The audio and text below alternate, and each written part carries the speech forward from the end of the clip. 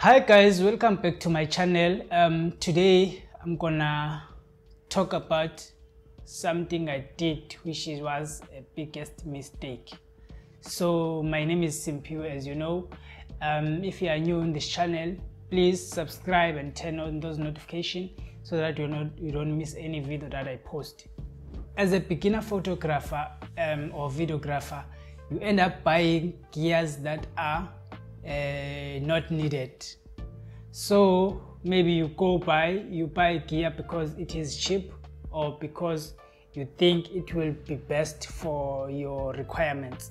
So I'm gonna talk about me today and my mistake buying a gear that will not help in my video recordings. So yeah, without wasting time, let's go. So today I've got this is Philips voice tracer. I like it so much. I think I like it so much. It does its work, but I think I bought it because I needed something else from it. So yeah, it has internal memory. I think it's 8 gig. It has 2 high fidelity microphones. Yeah, this is it. It has earphone audio out. So yeah, let me just talk about it. I don't wanna lie, it is very good voice recorder, but for me, I think I bought it for something that was not the intended purpose of this. I bought this because I wanted to record audio when I'm doing videos, audio when I'm shooting videos for interviews, for conversations, for anything that you can think about when recording a video for the content or for social media and stuff. So I bought this for that. So and then when I got this, tried to test it out, I think things turn the other way because it takes everything that you can think of. That is very far.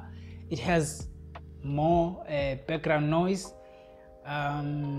So for me, I didn't want to have a background noise when I'm recording. For example, now I'm using lapel, so it is very good for me because it doesn't take anything else. It just only takes a little bit of background noise just for me and the voice. That's it. That's the thing I wanted. So this Philips voice tracer did not fulfill my purpose for buying